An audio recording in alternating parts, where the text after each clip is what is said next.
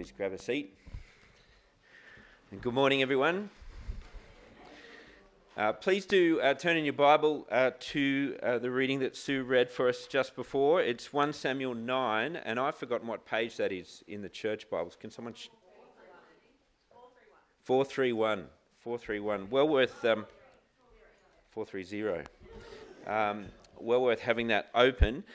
We're continuing this series that we began again last week in 1 Samuel. 1 Samuel is narrative, it's story, and I think the best way to follow it is with the story open in front of you, so please do have it there with you, 1 Samuel 9. There are outlines at the back as well if you find that helpful.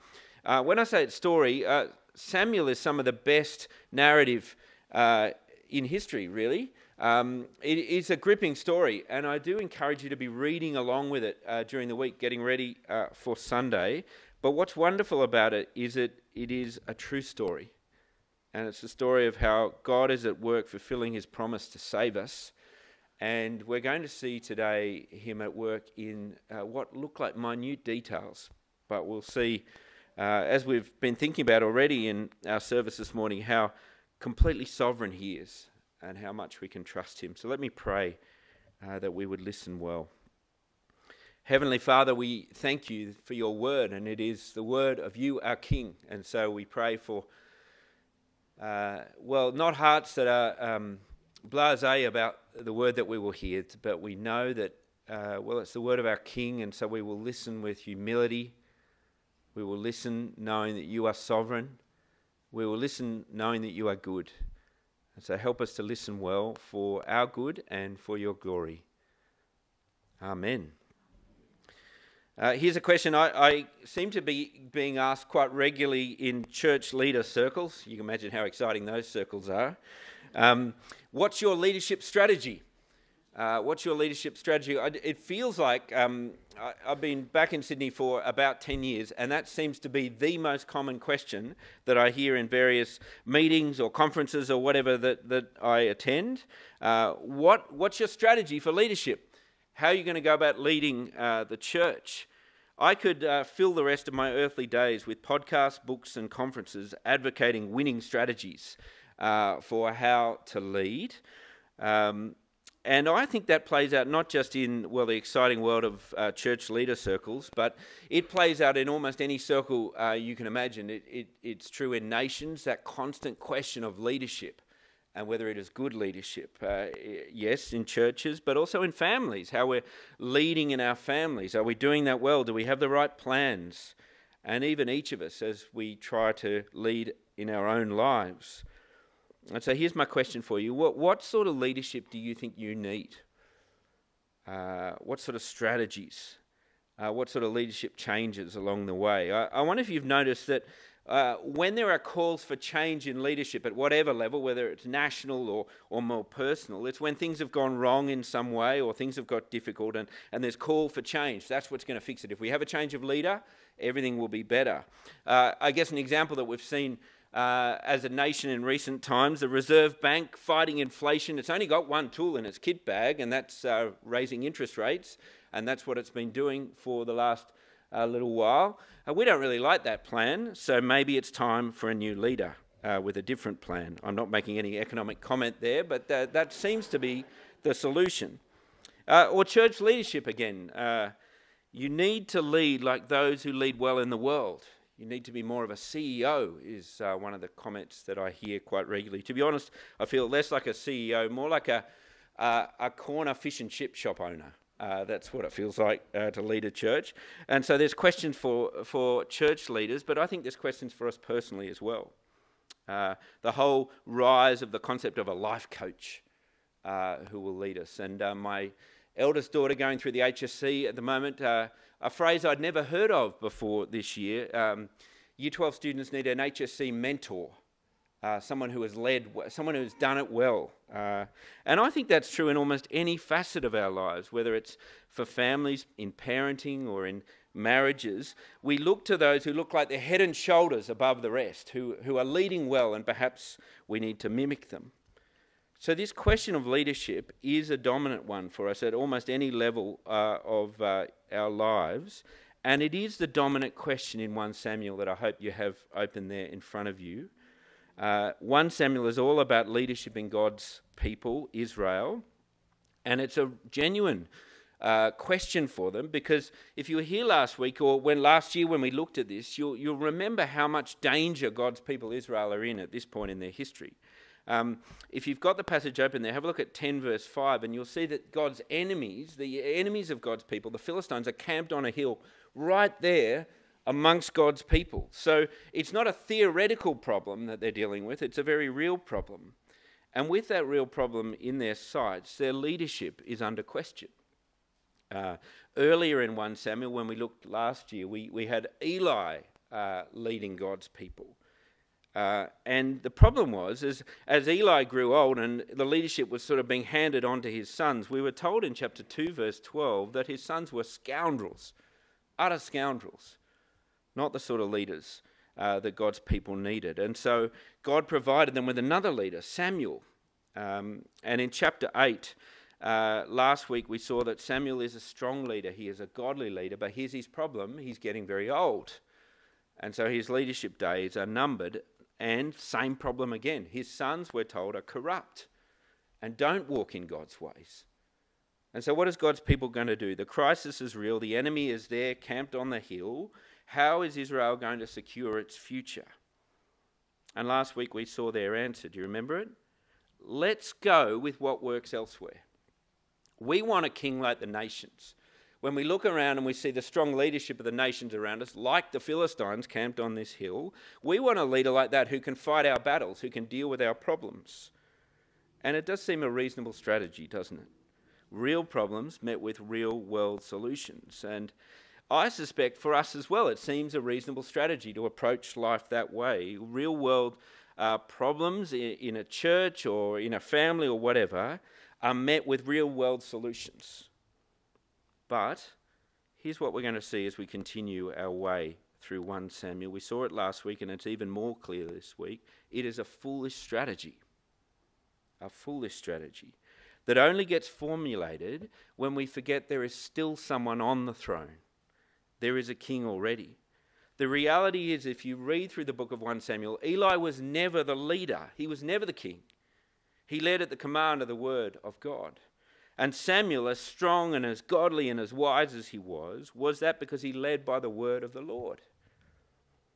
But here's the Lord's take on Israel's new strategy that we saw last week in chapter 8. We want a king like the nations. What's behind that strategy? We'll have a look at, if you've got the passage open there, flick back to chapter 8, verse 7. Here is God's estimation of that strategy. They have rejected me as their king. There is a king, there is a leader. It's not Samuel, it is the Lord, and they are rejecting him as their king at this moment. And so what will God do? Well, what follows in chapter 9 and onwards is an account of how God, who is our king and who is still king, will use even this foolish strategy to achieve his good plan for his people and for the world. And so I'm going to encourage you to listen well as he speaks of this plan in this passage. Here is a word that reveals, yes, that the Lord is still remaining on his throne, that he is sovereign, as we'll see, over the minute, mundane details of history and of our lives, as he is over the eternal realities as well. And it's a word that reveals that because he is faithful, he will not relinquish his throne, because he has made a promise to save us. And so really what we're going to do is look through the story together, have it open there in front of you, and it begins with this question. Now, here we have these massive issues for God's people Israel, the enemy camped at the gates, and we zoom in on, well, what looks like a much smaller crisis, some lost donkeys. Have a look at verse 1. There was a Benjamite, a man of standing, whose name was Kish. Now, if you read through 1 Samuel, this looks like the start of a new chapter or even a new story. Right back at the start of chapter 1, we had a very similar line when we were introduced to Samuel. So here's a new story, but it doesn't look like a very interesting story, to be honest. Here is a man from a nothing family, and as we read later in this passage, from the smallest tribe of Israel. He doesn't seem that significant, but let's read on. Verse 2, Kish had a son named Saul, as handsome a young man as could be found anywhere in Israel, and he was a head taller than anyone else. Now the pieces are starting to fall into place. Do you see what the name of Kish's son is? His name is Saul, and do you know what Saul means? Saul means asked for. Chapter 8, God's people asked for a king. Well, here's Mr. Asked For. The pieces are starting to come together, and doesn't he look like he will fit the part well? He almost, the description of him in chapter 2 is he'd be a likely contestant in something like The Bachelor. Well, not really. As we'll see later, he is married and he has a son, and we'll meet him in a few chapters' time. But he is heads and shoulders above any other candidate for king. He is the real deal. Back to the crisis at hand. The enemy of God is on the hill. Philistines are there. They want a king to deal with that. But now this other crisis crashes in. Do you see it there, verse 3? Now the donkeys belonging to Saul's father Kish were lost. Now, do you see the jarring sort of juxtaposition? We've got this massive crisis in the nation, and now we're zoomed in on the donkeys of Kish. Livelihood of Israel hangs in the balance, and yet this is where our attention is. It does seem strange, but listen in, because here we're seeing how the God of all creation is sovereign even in the details. And as we hear this search, do you see it begin in verse 4? Saul and, a servant as well, go in search for the donkey. This potential king doesn't seem to have a clue what's happening. Up and down they go, through different territories, round and round they go. It's all a bit haphazard. And wherever they turn, there's no donkeys to be found, or at least not Kish's donkeys. But look where the path leads. Verse 5, they reach the district of Zuph. Now here is a hint of where this story is leading. God's people think they need a king. Samuel is commanded by God to give them what they have asked for. Well, here, as these hapless searchers' path reaches Zuph, we need to ask, who the heck is Zuph, and why are we here? Well, if you've got 1 Samuel open there, if you flick all the way back to chapter 1, verse 1, we were introduced to Zuph. Zuph is Samuel's great-great-great-grandfather. Saul's haphazard path, up and down dale, around the corner, all over the territory, looking for these donkeys. Somehow he has stumbled right into Samuel's hometown, which, if you look at chapter 8, and this is intricate, but that's the way this story is written. At chapter 8, Samuel has sent everybody to their hometown, including himself. He's gone back to his hometown. This is where Samuel is. And the Lord's sovereign threads are being tied together here, and they're starting to show. Is this what's happening? Has he led this hapless wanderer, Saul, in search of donkeys, right here to where Samuel is? Well, as we ask that, it seems like the path is about to stop. You see there, verse 5, Saul, who's kind of sick, to be honest, of looking for the donkeys, and a bit worried that his dad will be now more worried about him than the donkeys, it says, well, let's just turn back. This hasn't really worked out. And at this point, further threads start to appear. The potential king, Saul, isn't leading this search at all. Now his servant is the one who takes charge. Do you see it there, verse 6? But the servant replied, look, in this town there is a man of God. He is highly respected, and everything he says comes true. You see what's starting to happen in this path of this story?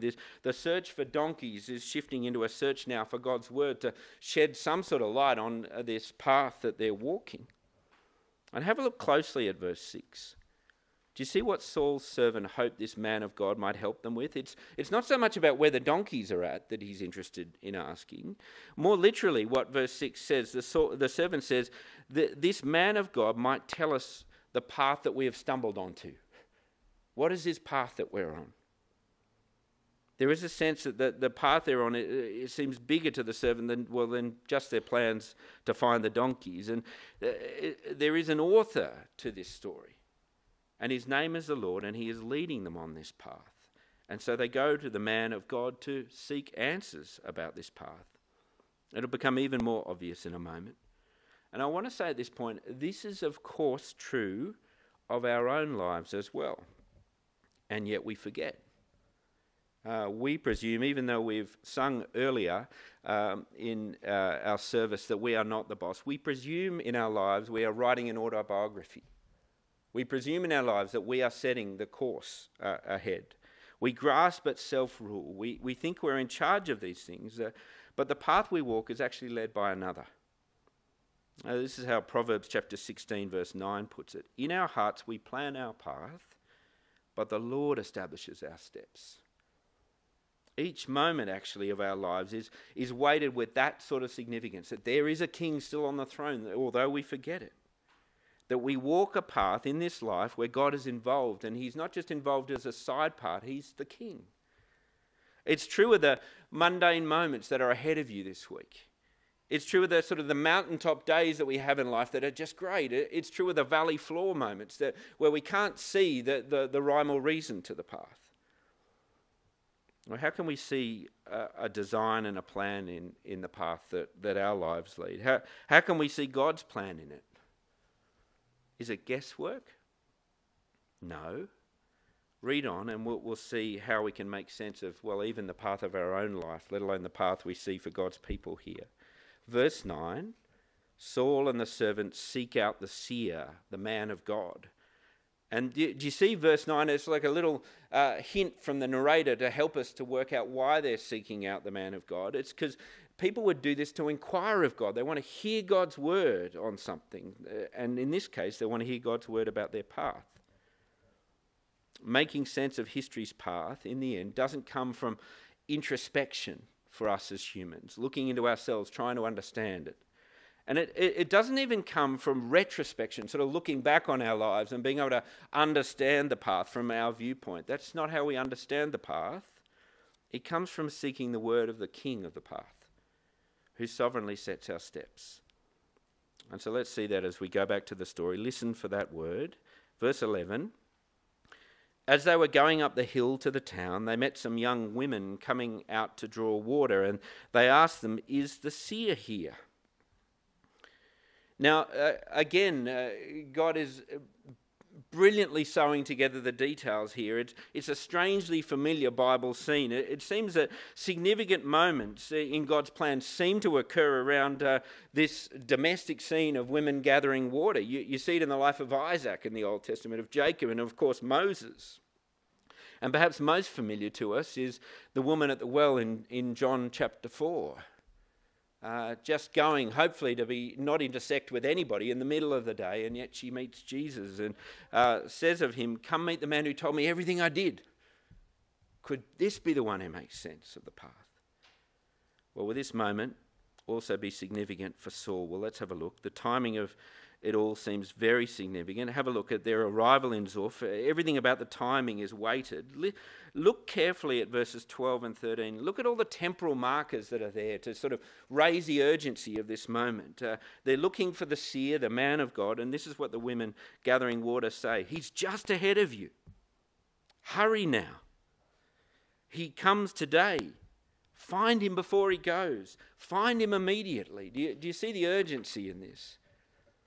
A couple of reflections as I was reading this week about these urgent timing markers that are here very deliberately. First, remember what they're doing. They're seeking out the word of God. And I think there's something in that for us as well. While it does seem that our life for us often ebbs and flows, there does come time and urgency to listen to God and to actually understand his plans for us. Reminds me of the words we hear in Hebrews. Today, if you hear his voice, don't harden your heart. Listen, it's urgent.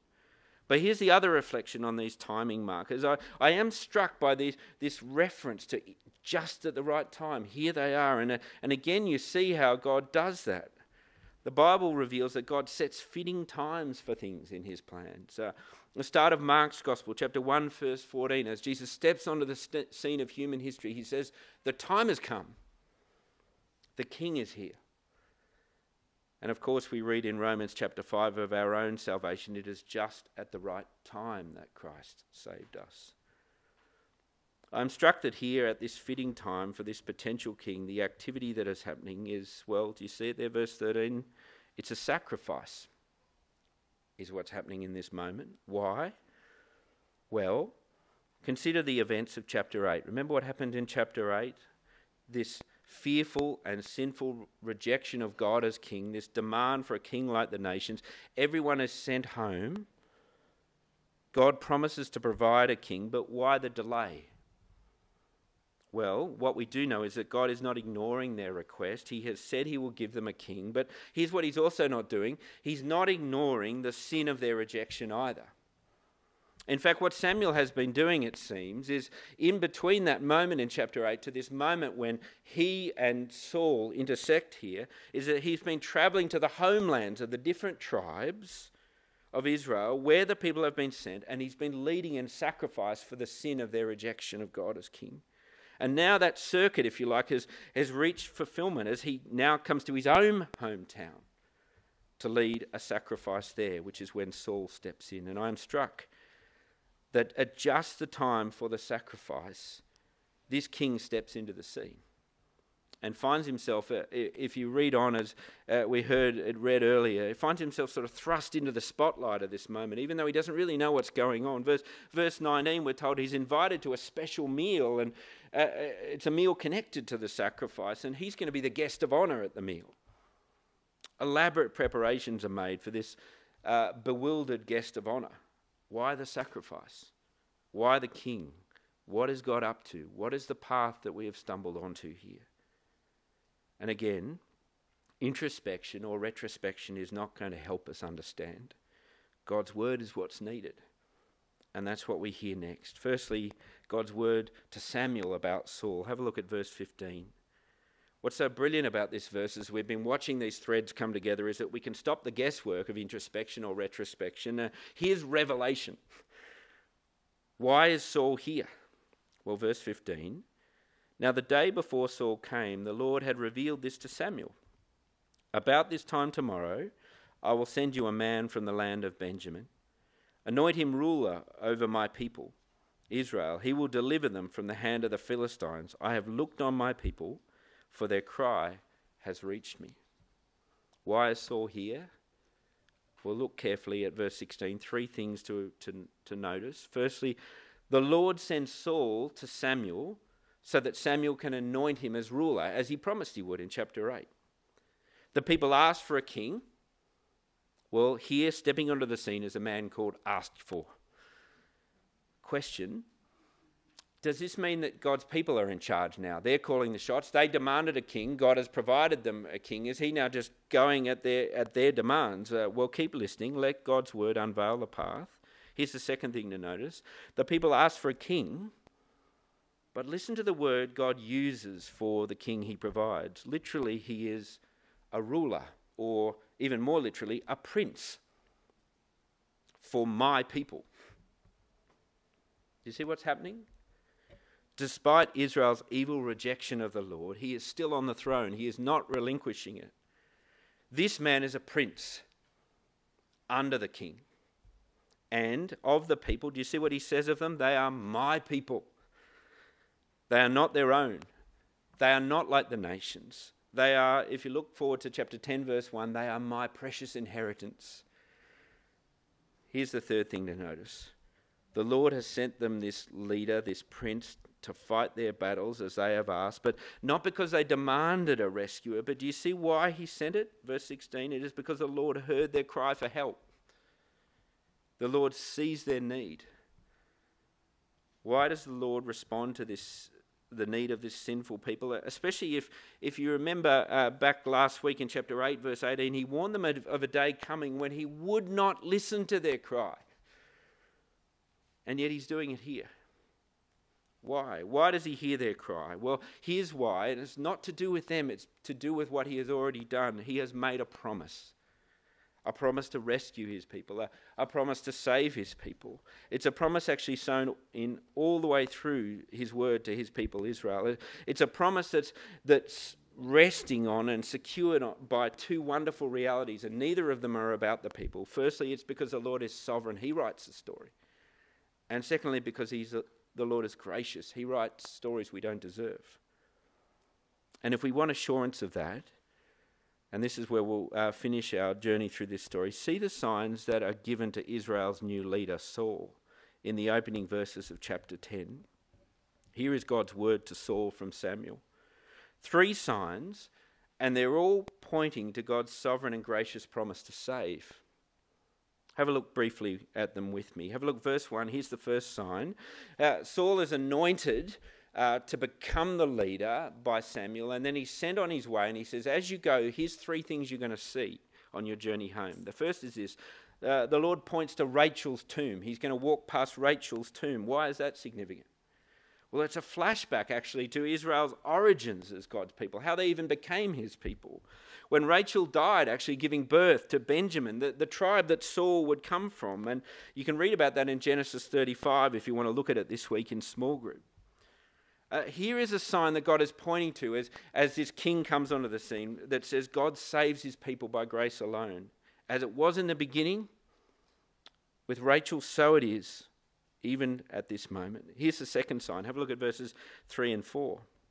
The Lord points now to what we're told here is the great tree of Tabor. And again, he's pointing back to his old promise. This is why he's doing all of this. This oak tree is actually near a place called Bethel. And that was a place of Jacob's incredible encounter with God when this same promise was repeated to Jacob. And not only this promise of rescue and blessing for God's people, but what's so amazing about the promise there, and you can read about this if you're taking notes in Genesis 28 verse 14, it's not just a promise for Israel, it's a promise for all nations. Here is why God is giving them this king. And here's the third and final sign, and it's perhaps the most remarkable. The final sign, as Saul's journey reaches Gibeah, almost in his hometown, back where the journey started for him in the search for the donkeys. Gibeah of God, as it's described here, means hill of God. And here is, at this point, is where the current crisis crashes into the scene. Here at the third signpost, if you like, to prove that God is faithful to his promises, here we are told that there is an enemy on the hill of God, camped there on the hill of God. They are the very problem that Saul has been anointed to deal with. And so what will God do as he reaches this third signpost and he sees the enemy there camped on the hill? Well, verse 6, we are told God will send his spirit, the Spirit of the Lord, powerfully on Saul, and he will turn Saul into another man. What sort of man? Well, the man who can lead them as rescuer. And verse 7, he is to extend his hand to that very cause as he leads them. Now, after winning the battle, the final thing we're told in our passage is this new leader is instructed to go to a place called Gilgal. Even that is significant. A place named after another moment of God's rescue. As in Joshua chapter 5, Gilgal, which is this place that Saul is now to go to, it basically is named that because it reminds the people that God rolled away their enemies, Egypt.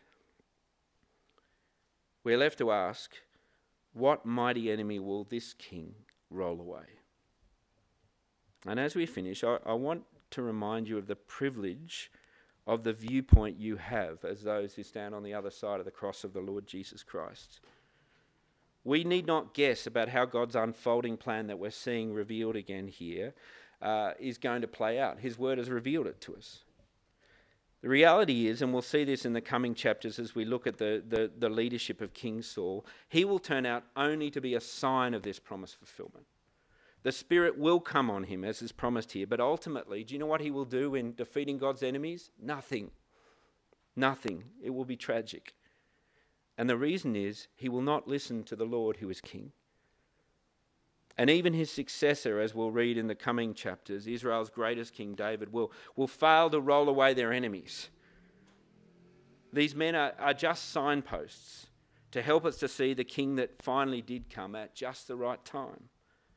Do you know what Mark chapter 1:11 says? As Jesus began his mission, as he began his mission as our rescuer, the Spirit of the Lord came on him at his baptism. But it wasn't there to turn him into another man, as we see with Saul. It was to confirm the man he is. He is God's Son. He is sent to save us. A king who comes at just the right time when we were powerless before our own sin and death, he came. It's the King Jesus who reveals to us just how gracious and faithful God is to his promise to save that we've seen in these signs, despite our rejection of him. You know, this evil request of God's people in 1 Samuel chapter 8 is actually going to be tragically repeated in the life of Jesus. Jesus, who is arrested and on trial before Pilate in John chapter 29, as Pilate orders his beating, to almost on the edge of death, and then parades him before Israel, his people, and he says, "Behold your king," mocking him. The most tragic moment of that scene is not the treatment that Pilate metes out to Jesus. It is their response as he says, "Here is your king." Do you know what God's people respond with? "We have no king but Caesar. We want a king like the nations." What a devastating moment. Now, of course, none of that thwarts the Lord's sovereign and gracious promise of old. Later that same day, that king will walk up the hill of God, where our enemy is camped, and he will be lifted high as king at just the right time. 1 Samuel 9 is the story of the king the people asked for. His name was Saul, which means asked for. And we know how that plays out. But behold, the king God actually sends. His name means, Jesus means God saves. And we know how that plays out. After the victory of the cross, we find Jesus with the rolled away stone, Gilgal, for he has rolled away our last and greatest enemy, death. And so I simply want to encourage you as we look at these chapters together to behold your king. This story is not ultimately about us and applications we can make in our own lives. It is about seeing the one who is still on his throne, who is faithful and gracious in refusing to relinquish that throne, because he has made a promise to Israel and to all nations to save, and only he is strong to deliver. Well, let's pray together. Heavenly Father, we thank you that you are king. And we thank you that you are a good king, but you're a mighty king, and so we can trust you. And we pray, Father, as we see you sovereignly at work in the details here, we know that is true in our own lives, and we know that you have made a way to save us. We praise you for this. In Jesus' name, amen.